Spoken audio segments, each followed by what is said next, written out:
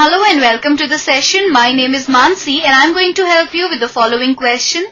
The question says a cubical box has each edge 10 cm and another cuboidal box is 12.5 cm long, 10 cm wide and 8 cm high.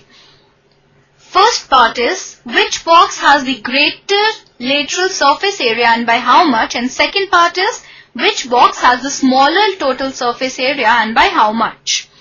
Let us start with the solution.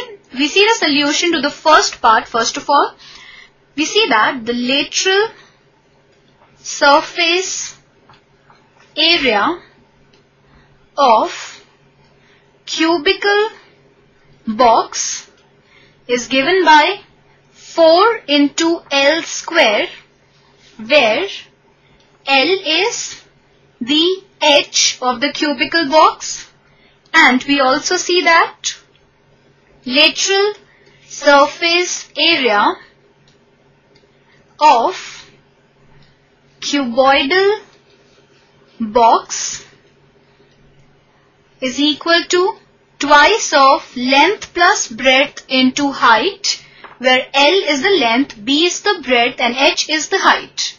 Now it's given to us in the question. Now to distinguish this length with this, we can denote this by L dash.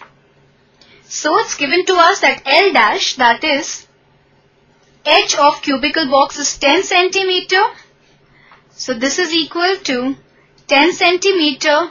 Length is given us to be 12.5 cm for the cuboidal box. Breadth is given to be 10 cm and height is given to be 8 cm. So we simply put in the values here and then we compare the two. So let us see the lateral surface area of cubical box. This will be equal to 4 into L dash square, that is 4 into 10 square, that is equal to 400 centimeters square. Similarly, we can find out lateral surface area of cuboidal box, that will be equal to twice of, now length plus breadth would be 12.5 centimeter plus 10 centimeter into height, that is 8 centimeter. That will be equal to twice of 22.5 into 8, and that is equal to 360 centimeter square. So lateral surface area of cubical box is 400 centimeter square and lateral surface area of cuboidal box is 360 centimeter square. When we compare these two, we see that lateral surface area of cubical box is greater and it is more by 400 minus 360, that is 40 centimeter square. So let us write down the answer to the first part, that is lateral surface area of the cubical box is greater by 40 centimeters square. That we get by subtracting 360 from 400. So this is our answer to the first part of the question. Now let us see the answer to the second part of the question. We see that the total surface area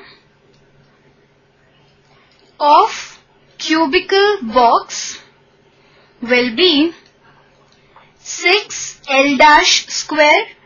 Now we know that the value of L dash is 10 centimeter from the earlier part. So that is equal to 6 into 10 square, that is equal to 600 centimeters square.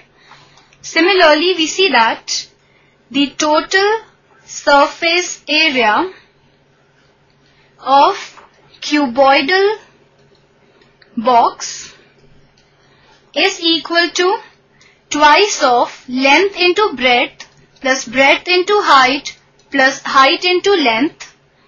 We simply put in the values here. We have 2 into 12.5 into 10 plus 10 into 8 plus 8 into 12.5, that is equal to twice of, now 12.5 into 10 is 125 plus 10 into 8 is equal to 80 plus 12.5 into 8 is 100.